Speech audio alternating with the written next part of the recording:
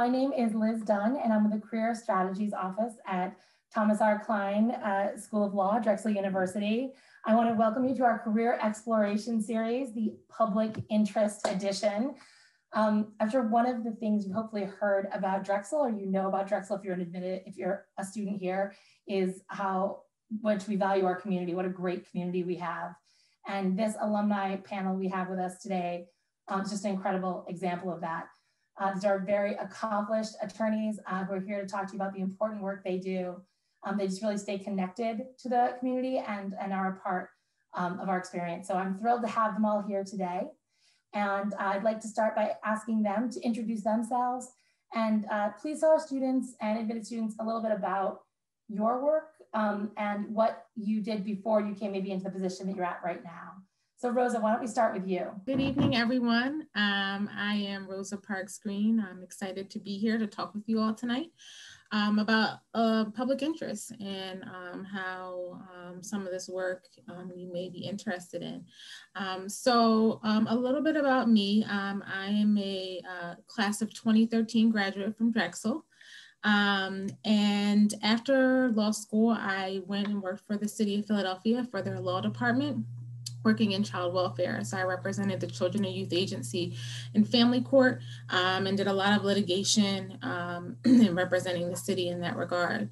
After a couple of years, I left there and I worked for the school district of Philadelphia as an attorney there, doing a lot of student right issues, overseeing code of conduct violations, and doing a lot of policy change and reform, and also working a lot with our students in foster care and making sure that the school district was compliant with the rules and regulations as it pertained to those students. And most recently, I started a new position at Temple University, working in the Office of Equal Opportunity Compliance, doing investigations for allegations of discrimination and harassment and overseeing their affirmative action compliance.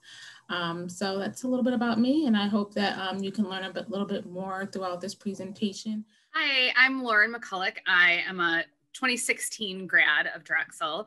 I was interested in public interest before I went to law school, so I had interned with the Senior Law Center as part of me choosing whether pursuing law school was right for me. So I had a little foray into the Philly public interest community and was really impressed with how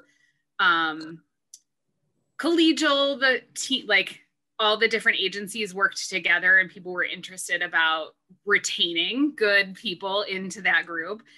So when I graduated from law school, I took a fellowship with the Georgetown Women's Law and Public Policy Fellowship Program with a placement at the National Partnership for Women and Families in their reproductive health group. Say that 10 times fast. So I worked on policy around unfettered access to reproductive health care, both at the national states, but nationally and at the federal level.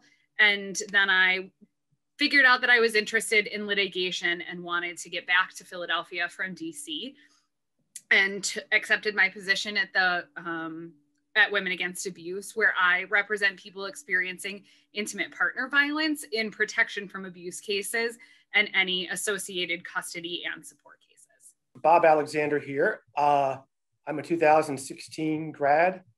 Before law school, I spent about 22 years, 3 months and 11 days in the Air Force, and decided I wanted to continue my public service. And I was familiar with the law because both my parents are attorneys. You try sitting around the dinner table with dad every night. Eventually it kind of seeps into you. So I decided to use the law to try to help others. And while I was at Drexel, I participated in many, if not all, the clinical opportunities. I did the appellate litigation clinic. I did an externship at the ACLU Pennsylvania. I did a summer externship or co-op at the National Law Center on Homelessness and Poverty in Washington, D.C. And while I was in law school, I was trying to figure out where I might fit in the public interest realm. I myself, being a gay American, I'm kind of interested in LGBTQ Americans and the intersections that they kind of encompass. And I found that I really could not find much about LGBTQ veterans anywhere, in any source. And I thought that must either mean one, they're taken care of and doing fine, or two, they're being missed. So I decided to pursue that, and I pitched a fellowship project with Equal Justice Works Foundation to do a LGBTQ veteran legal outreach project out here. I'm out here in San Francisco with Swords to Plowshares, which is a great regional veteran multi-service organization. Anyway, I got picked up for the fellowship, and I finished 2 years, and I was just picked up as a staff attorney at Swords to Plowshares in September. Hello, I'm Jamie Hatcher. I am not technically the oldest, as I was corrected before we got on, but law school wise, I'm the oldest person on the panel. I am a member of the 2010 graduating class, which is the second graduating class from Drexel. And I've been a part of all the name changes to this point. And I'm the executive director of Christian Legal Clinics of Philadelphia, which is a Christian legal aid organization based in the city of Philadelphia, thus the name. And so what we do is we provide free legal representation and consultation to people within the city. And our model is a neighborhood-based model. So we have 8 clinics in 8 different neighborhoods throughout the city in Chester. And so our goal is to meet the clients where they are. And we do this by partnering with local churches and Christian organizations for them to provide the space and technically the street cred with the people who are in the neighborhood. And then we come in and we provide the legal resources and also spiritual follow-up for the clients. And so I'm happy to be here with you guys. I'm actually have a clinic going on tonight because we're in the virtual model. So we have clients being seen right now as we're meeting. So I'm taking time from that so that I can participate in this with you guys. Thank you, Jamie. We appreciate it. I think when students are interested in public interest, they know they want to do mission-driven work. They know they want to, help people and make changes. But I think they often don't know that there's lots of different ways that you can do that and lots of different skills, and finding out what that looks like and how you fit your own skills. You're all in slightly different roles, and I'm wondering if you could talk a little bit about the skills that you have that make you a good fit for that work. So for one, working at the school district, you have to have a love for kids. And, that's really important because the work that you do should always be child focused and centered. So thinking about what's in the best interest of the child. Although as adults, sometimes we sit around the table and we think what we feel might be best, you really have to be child focused in that regard and think about the children. So I would definitely say, that would be something that you definitely would want to have. And also, I want to interact with people. Whether it's Philadelphia School District or whatever school district it is, you're going to have to want to work collaboratively with people and have a desire to help people and to service people. I think working in public service, one of the things that I always say is that, you are a public servant. And so when I see people and encounter people, my response is, how can I help you? What can I do to help or support? And so having that mentality is really important in working in public service.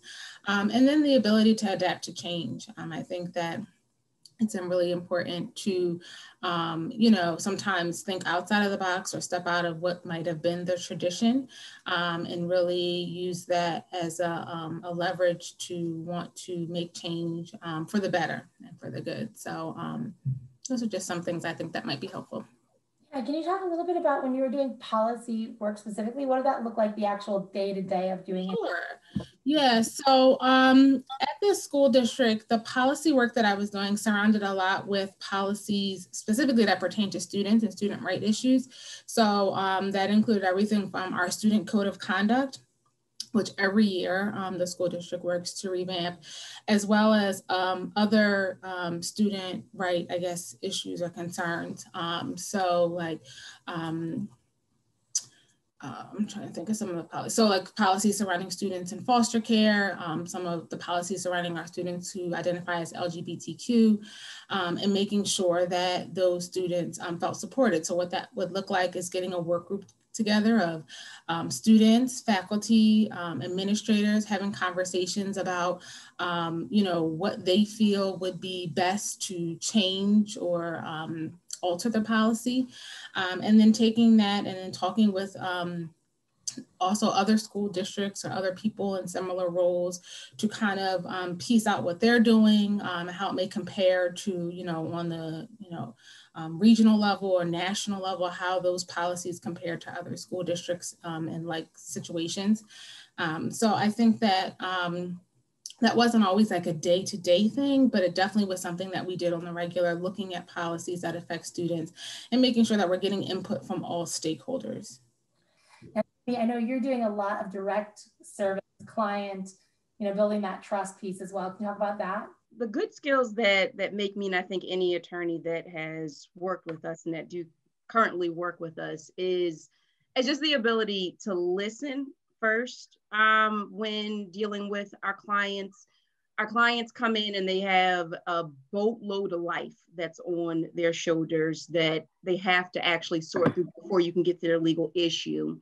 And letting them know that you're actually present there and you're willing to listen to their life before they get to the issue is of the utmost importance of actually being able to help them with that particular issue. And that's the basis of establishing the trust that you have there with the clients. I think the other part is just letting them know that you're there and being consistent and showing up consistently. Because a lot of times you may have people who come in to help and they're there for a moment and then they're gone. But when you show up every month, whether as a volunteer or as an organization, showing up monthly or biweekly or weekly, depending on where the clinic is located, and consistently providing those services, it helps to tear down those walls that even though clients have needs, a lot of times they're not quick to let you in to deal with those needs. So showing that you're actually present there over an extended period of time is really important in being able to establish their trust that we have to establish in doing the work at CLCP. Thank you. You talked a little bit about how you decided to work with veterans, but then you also had to design a fellowship project, which for our students, that's a fellowship project. You apply as a student with a funding organization, you pitch a project and ask them to fund you at the organization for a year or two. So Bob has an Equal Justice Works Fellowship. And can you talk a little bit about how you designed that project and how you did your outreach and the skills that made you a good fit for that?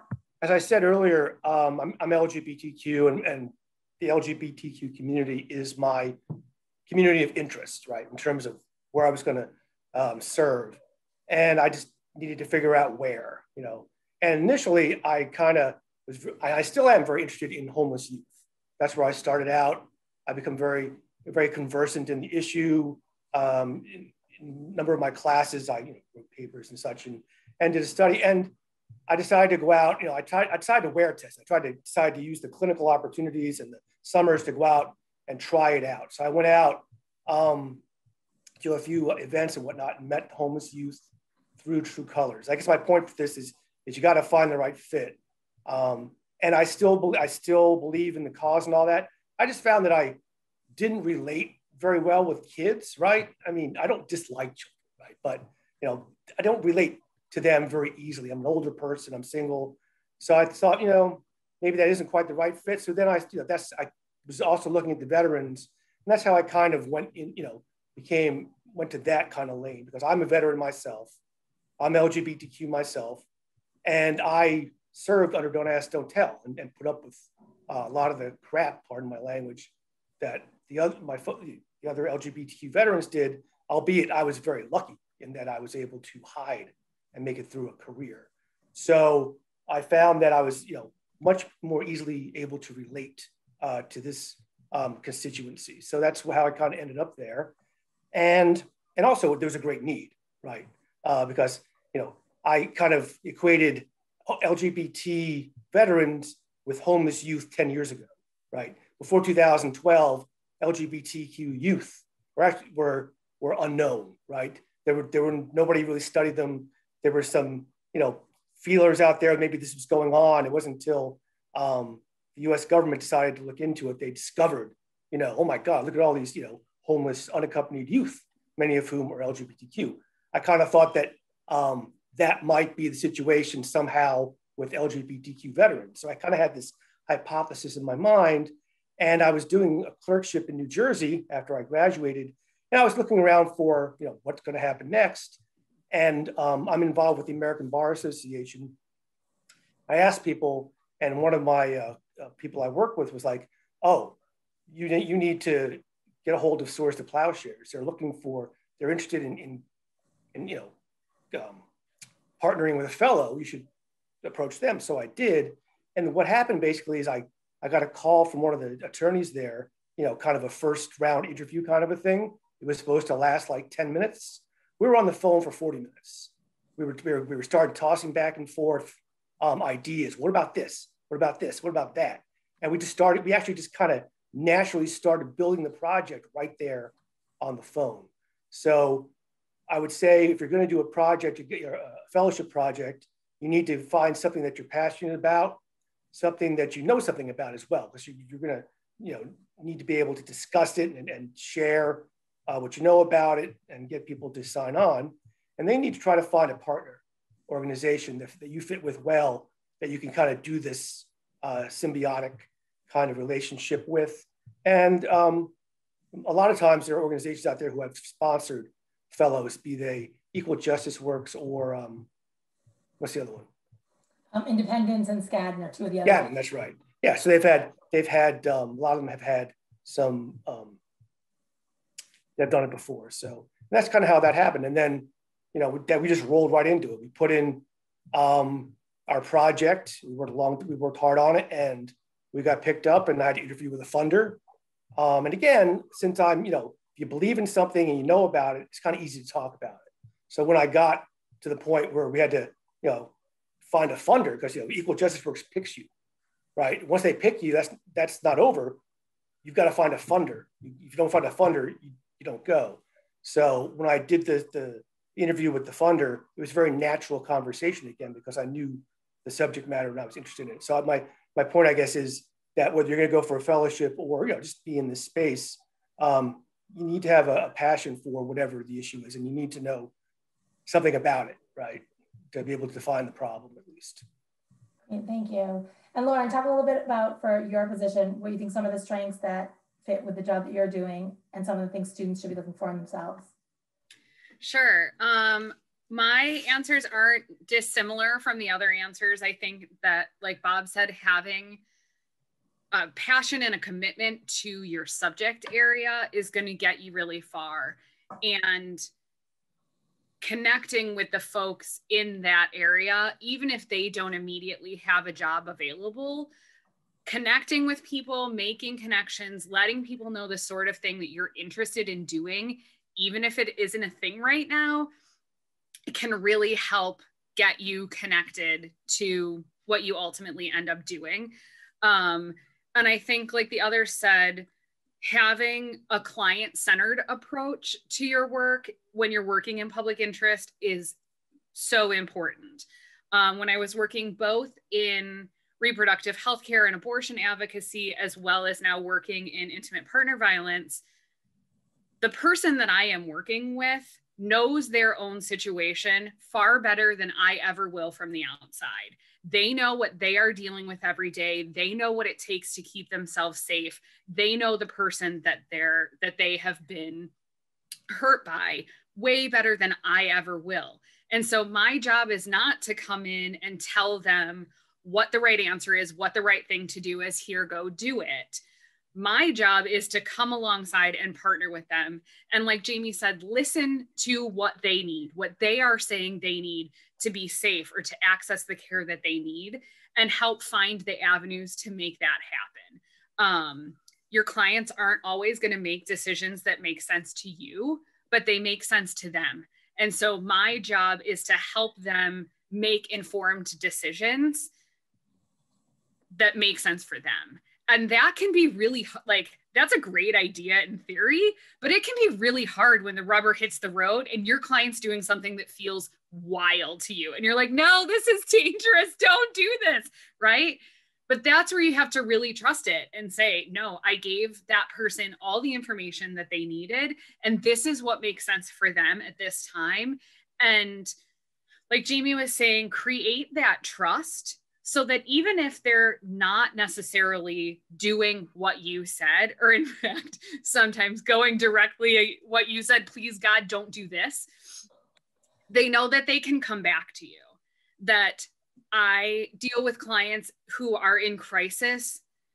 For some of them, it's not like momentary. They've been in crisis for a really long time and it's not going to let up. And so that can be a really hard place to decision make from. And so expecting them to make beautiful, perfect, like it all makes sense decisions isn't reasonable. And so arming them with information and then saying, I'm here if you have other questions or other stuff comes up, and really being there, really showing up even when they have to come back to you and say, you know, that thing you said I shouldn't do, I did that. Can you help me now? But really showing up for them and like fulfilling that trust is enormous, because so many of the people that we work with in public interest have been let down time and time again by systems. They've been either fallen through the cracks, they've been specifically ignored, they've been told their experience is wrong, and that is not what they need when they come to you.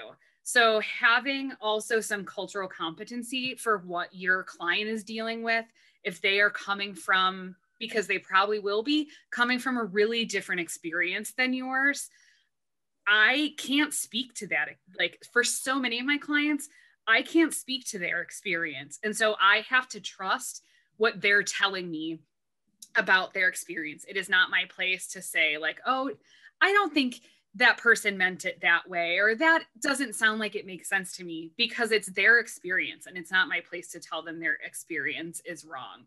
And so I think really those things being like, I don't know, not to be too like kumbaya, but those things being really at the core of who you are and what you believe about practice is going to be pivotal. I can teach you to litigate. I can teach you how to write policy briefs. Like those are skills I can teach you, but I can't teach you to really care about someone with a very different life experience than you, who's going to make really different decisions, but needs you to meet them where they're at. Bob, I had the pleasure of working with you when you were a student, and I know you did a lot of outreach and networking while you were a student. I wonder if you'd talk about some of what you did to explore that when you were at Drexel. Well, like I said, I took well advantage of all the clinical experiences and co-ops and such. But again, I was in that exact position. You know, I want to do something. Where can I do it? How does this work? I don't know. The turning point for me in law school was, I feel terrible, I forgot his name. He was a 1L when I was a 3L. And he's basically, for some reason, approached me. He goes, you know, the Sexual Orientation and Gender Identity Commission of the American Bar Association is looking for a student liaison. And I'm like, student liaison, what's that? Well, basically, you sit on the commission and you help out, basically, and you are the official law student representative helping out on this American Bar Association commission, and you go to the meetings and such. That was the best thing I ever did. So and then I also got connected to the Commission on Homelessness and Poverty on the American Bar Association. I kind of acted as a liaison between those two commissions, which kind of covered my two interest areas, you know, poverty, homelessness, and LGBTQ folks. And then of course, veterans are in there too. Anyway, so not only did I learn a lot about the practice of law, the issues, but I also got connected with some very smart, dedicated attorneys. And like I said, that's how I found Swords of Plowshares, which is my host organization, now where I work.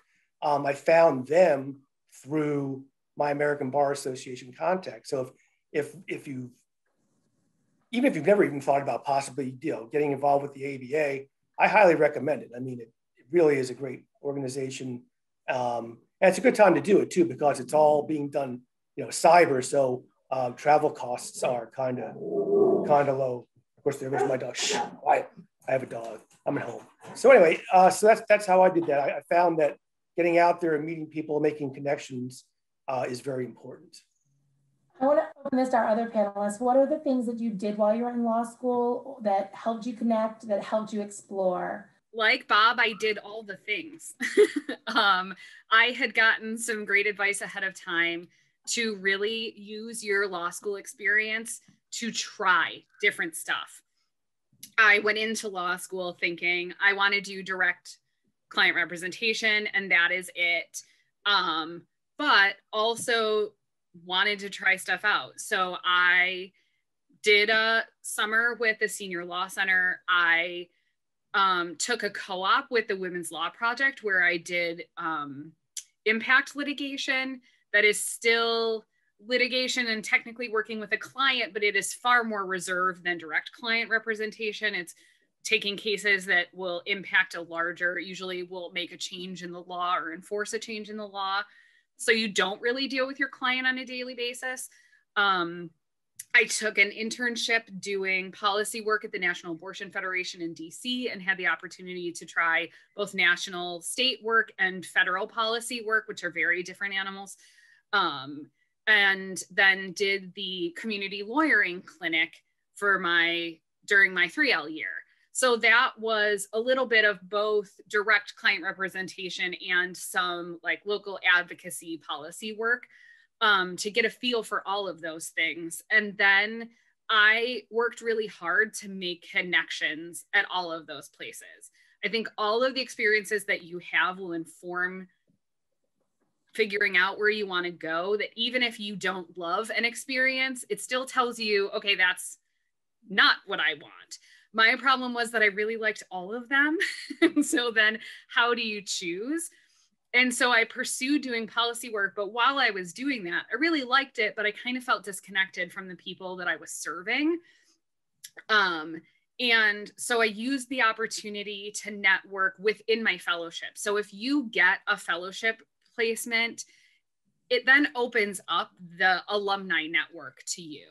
And most people I know who did a fellowship are really committed to their fellowship organization. So mine, the Women's Law and Public Policy Fellowship Program, we shorten it down to Wiffle Puff. And so even before I was a Wiffle Puff, I had heard how, like, once you're a Wiffle Puff, you always are, they're always there for you. And I thought it was part of the like, no, join us speech. And then when I got in there, it was really true. And so all of the local alumni were willing, like came to events, were willing to talk to us. And that's when I started talking to some people about litigation and saying, you know, I like policy, but something's missing for me. I think I want to do litigation after all. But I hadn't done any litigation in law school. I didn't do other than impact litigation, but I didn't take trial ad. I did law review and not moot court. But I got a lot of encouragement that if you're interested, now's the time. And then the connections that I had made in law school helped connect me to Women Against Abuse. So I would say really try all the things and talk to the people at all your placements. Even if that isn't your ideal job, talk to them about what you're interested in because they probably know someone who does something similar. And if you've made a good impression there, they're excited to like pass you on to someone else to get you into the field that you're looking to be in. I want to talk to the panelists. The public interest community, sometimes we want to do good, doesn't always mean you are. And, you know, Lauren, you had touched on that a little bit about being aware of your client's perspective and understanding what you don't know about their background and their experience and being led by that and trying to be informed. I'm hoping we can talk now a little bit about bias, both, you know, being aware of your own biases and also how you are making others aware of their biases and, you know, what you do to kind of, you know, just hold that awareness and make sure that it doesn't affect clients and the community. Rosa, since your work is directly in that area right now, I'd love if you would talk a little bit about that.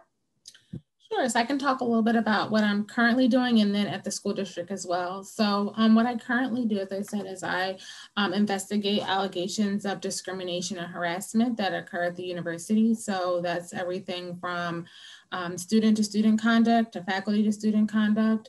And that could be everything from discrimination based on race to sexual harassment. And so what happens is when a complaint comes in, we are tasked with doing a full and complete investigation if that's if the situation rises to that level, and so that would entail reaching out to individuals for reaching out to witnesses, you know, obtaining information, evidence from different offices as far as maybe like discipline records. And really trying to gather as much as we can to really come then to a conclusion and some recommendations for the designated office or individual that is the respondent, the person that's done the wrongdoing allegedly. Some of the ways that we work to combat those issues is by doing training, and we feel that that's a very proactive way to handle these issues and concerns. And so there's a whole office of diversity, equity, and inclusion that specifically is designated to support the work that we do in doing training. Some of the other things that the university is doing, and which I'm working on, is a council of all of the diversity, equity, inclusion liaisons for the different colleges and offices throughout Temple University to come together jointly and really have not only like their own professional development, but have ways that they can share out what they're doing in each individual college. And so that's something new that Temple is working on to really try to promote diversity and even learn from our colleagues what we're doing. And then with the work at the school district, you know, dealing and working in an urban school district is you know, definitely something that not everyone has an understanding or comes in with an understanding of how to deal with or work with that population of students. And so I think that for one, doing you know, implicit bias and making sure that people are understanding what their own biases are and how it may impact the decisions that they make, especially as it pertains to discipline. And that was a lot of the work that I did. So I did a lot of training while I was there on implicit bias and the impact that it has on discipline, specifically in the minority population of students. And so teaching people how to make decisions that are rational, that are thoughtful, and that are not snap decisions, and really helping people to think through what these children's past experiences might have been and how it may impact their behavior was really important. So that was really a focus while I was there. And like I said, I did a lot of training on those kind of specific areas, just making sure that people are aware of that. And then I also did a lot of advising. So schools would reach out and they would say to me, you know, this student brought a weapon to school. Like, how do I handle this? And, you know, then I began to probe, kind of like put my attorney hat on and ask a bunch of questions, you know, well, why did they do that? You know, were they fearful or not? Or, you know, was there some sort of hidden motive as to why they did it? You know, what's going on at home?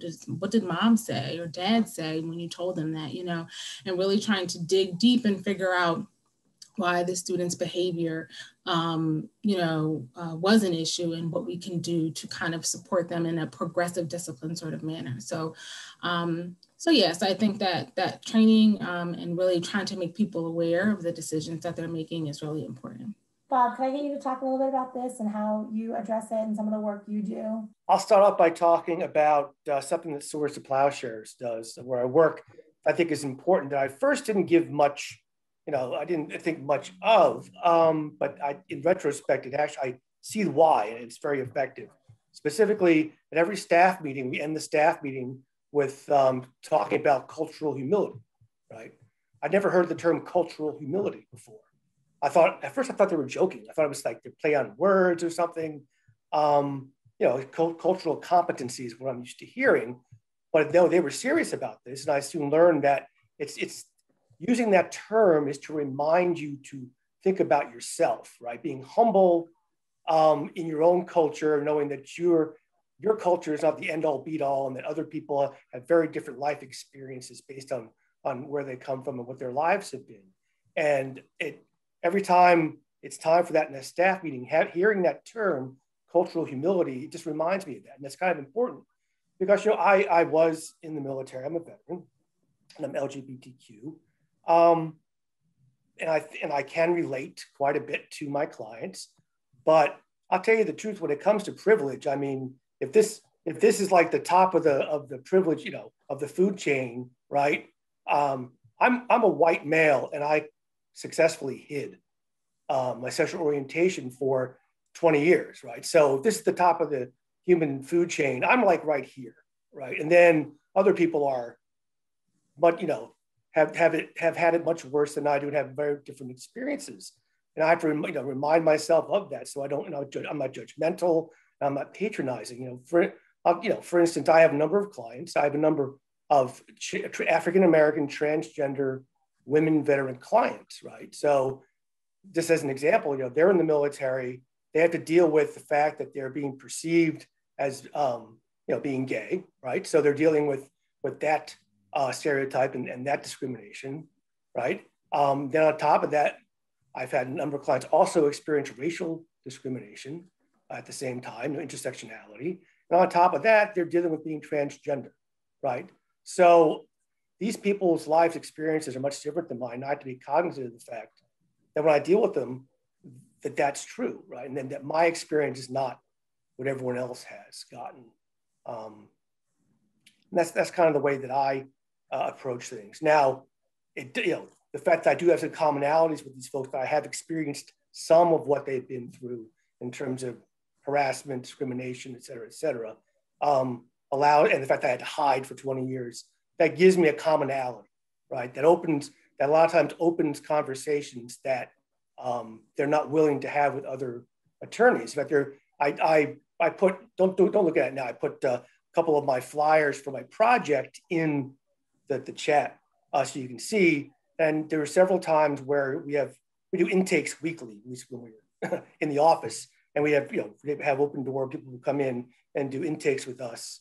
And many occasions, somebody would be sitting with one of the other attorneys. They wouldn't even disclose that they were transgender or gay or bi or anything.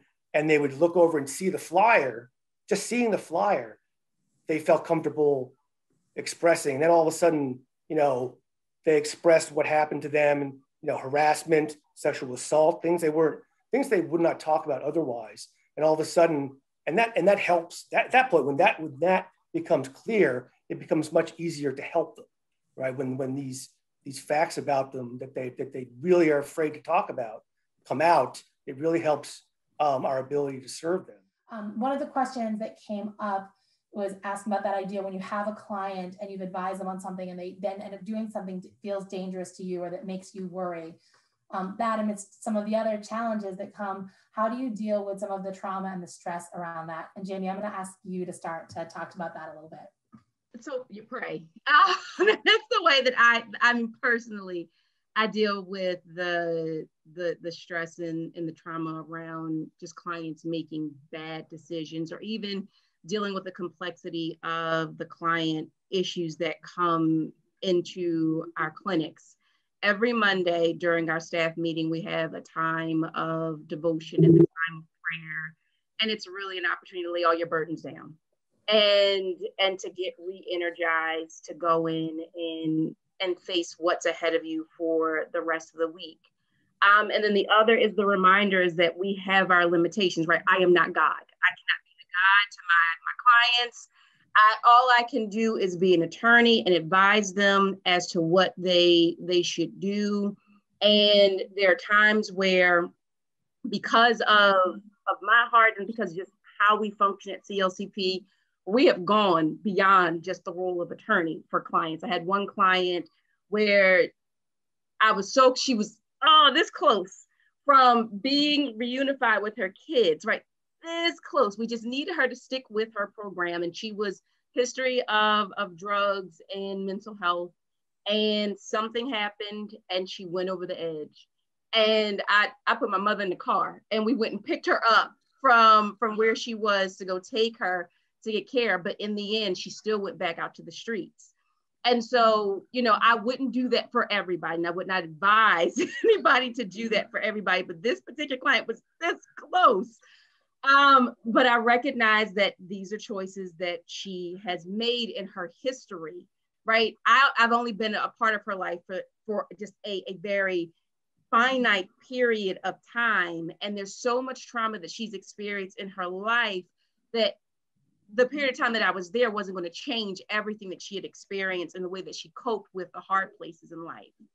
And so in that space, right, I have to just respect the fact that it's hard, right? It's hard to see a client that's made so many strides and make a really bad life decision. It's really hard, but their life is far beyond. It started before they came to CLCP and it will continue after they leave CLCP.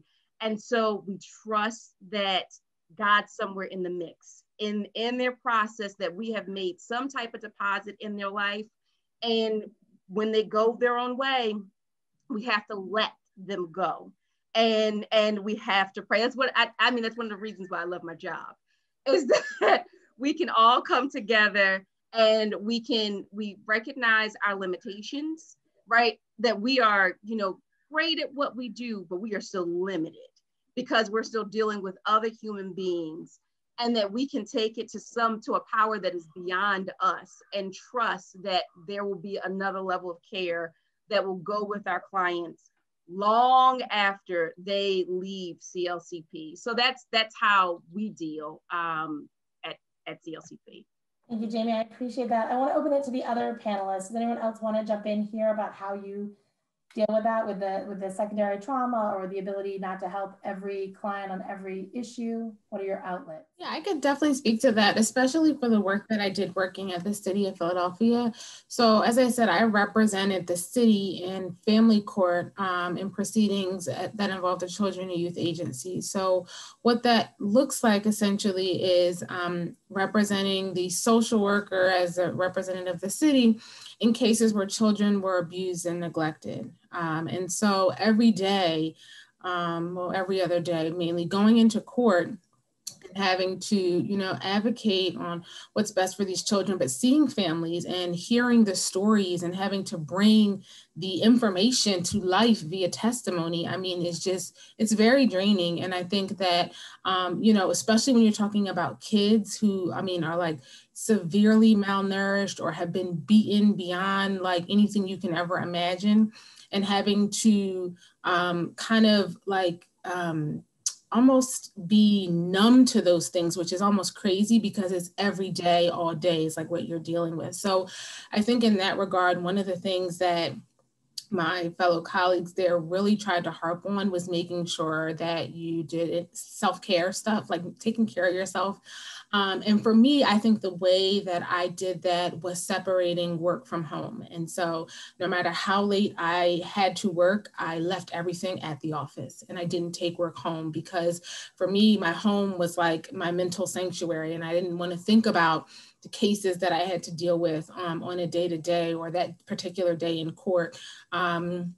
And so I think that that's very helpful. And I know now it's difficult because we're all working from home, but really trying to be able to separate, like, okay, work is over, I'm going to close the laptop, or I'm going to leave the files here and, you know, spend time with my family or do something, you know, to get my mind off of all of the difficult things that I had to deal with or discuss or, you know, to present in court today. So I think that that is really important. And you'll hear from a lot of public interest attorneys that some of the work can be draining. And so doing a lot of self-care and, you know, self-restoration, taking time off is really important. Those are the hard parts of being a public interest attorney, but there is a huge amount of satisfaction. And one of the student questions also was about, how do you measure success? So, you know, how do you measure success? And any of our panelists who want to jump in on that? I'll jump in. I'm going to say a couple things about secondary trauma first, and then I will talk about the successes. One thing I think being in public interest is just being aware that secondary trauma is a thing. If you are working with trauma every day and part of your job is helping your clients rehearse that trauma to then spill it in front of the person who created that trauma, is really taxing. And so knowing that you are facing that and that that is a thing you're going to have to be aware of is like the number one first step. If you're aware of it and you're tackling it, that's great. My second big piece of advice is find a great therapist. It's gonna really save you. It's gonna be well worth the money, and it's gonna really help you with that boundary setting of home versus work and what is mine to take on as an attorney and what is outside of my control. Because like Jamie said, I can't be everything to that person. I'm just their attorney. And sometimes it's tempting to be everything to that person, but you got to really hold those boundaries firm, even when it feels like you're doing something mean. In terms of measuring successes, I think that's another side where being client-centered really comes in. That for me, success isn't like, did I win the case and get all the things I wanted as an attorney? Did I get to make that argument and have my like boom moment? Those are fun, don't get me wrong. But the way I measure success is, did I meet my client where they were at? Did they feel supported by my representation? And did I help them achieve their goal, right? My client is the one determining what the goal is, and my job is to help us get there. And so what my goal, like looking at a case as a lawyer, what I want the goal to be is often very different than what the client's goal is, right? Because they have to live in their life. So for me, I got a case this week that I looked at it and was like, oh, you can get sole physical and legal. Here's all this stuff. We'll get you sole custody. It's going to be amazing. I can't wait to make this argument. And my client was like, no, I just want to make an agreement. Like, I want him to have time. Here's the agreement that I want. And we had a really hard conversation of me saying, you're waiving a lot. You're giving up a lot by agreeing. And she was like, nope, this is what I want. This is what I know is right for me and for my kids. And so that's where, as an attorney, I don't live her life. She does. She knows what works for her family and what keeps her safe and what keeps her kids safe. And me fighting hard to get her sole might actually make things a lot more dangerous for them. And so I have to just listen to that. And so putting myself aside and like the arguments that it may be fun for me to make, but helping this person achieve their goals, that when your client, I have had cases that I just lost. I had like one of my worst ones, I got blindsided because there's not discovery in PFA. I got blindsided. I lost really bad. It was really frustrating. We left the room. I was fully ready for my client to fall apart. And she was like, well, you know, basically said, I didn't see that coming, but they have a fair point. And she ended up saying that she felt supported by me, that yeah, it wasn't the outcome she wanted, but she really felt like she had somebody in her corner and somebody to hear her out and like just be next to her who had her back to do a hard thing and speak up for herself. That in the end, what really mattered was having the opportunity to say, this person hurt me and I'm not willing to accept that. And that was like, right? Not the outcome that I had expected as a lawyer. It wasn't, I felt gutted by being blindsided and like losing my case horrifically, it felt to me. But my client left feeling good about the experience. And then that means I did my job. Like, you can't count it by wins and losses because that's not what we're here for. If my clients feel supported and seen and they're helped like further down the road towards their goals, then I've done my job as I see it. And then the other question was, what do you think about people who are interested in public interest work getting their MSW, or how else are they going to pick up some of those skills in terms of the client counseling piece, you know, the understanding other people's perspective? I can jump in on that because I do know a lot of MSWs who worked at the school district, and so who also had a JD as well. And so I think that, is it needed? I don't necessarily think it's like a required thing to work in public service, but I think it can only help. And I think that the aspect of working with clients and really being of service to them and being open to, different issues and the traumas that they're facing. A lot of times you can get that aspect through, you know, a social work program. But there are a number of opportunities even to volunteer, like doing pro bono work. I did a lot of pro bono while I was at Drexel, and really getting those opportunities to service clients and be in the community and really doing the work is also another great way that you can still get that same skill set. But the people that I know got the MSW first and then decided to go to law school. And of course, they can't do legal work without a JD, but you know, I think it's helpful, but not necessarily required. I just wanted to reiterate Susan's point about it feeling like home. That was kind of the same experience that I had when I came to Accepted Students Day. And I think that, you know, I feel like Drexel is like a large family, and that even still to this day, I keep in touch with a small group of people that graduated the same year as I do. And we do a holiday dinner and we have a group chat and we really check in on people. And I think that sometimes we forget, especially in like a graduate level program, that the people you go to school with will eventually become your colleagues, will become the people that, you know, will help you to network with other people and maybe get opportunities and jobs. So see them as colleagues even before or while you're in school, because that's what they will become after you graduate. So. Rosa, that's such an incredible note to end on. Let's end right there. For our current students, I want to say if you're interested in the fellowships and some of the other opportunities, reach out to me at CSO or any of the other CSO counselors, and Watch will be doing a fellowship panel later this spring to talk to you about developing fellowship ideas and how to create those. And to all of our panelists, thank you so much for your time and for the work that you're doing in our communities. I'm just so grateful that we have people like you. So thank you very much.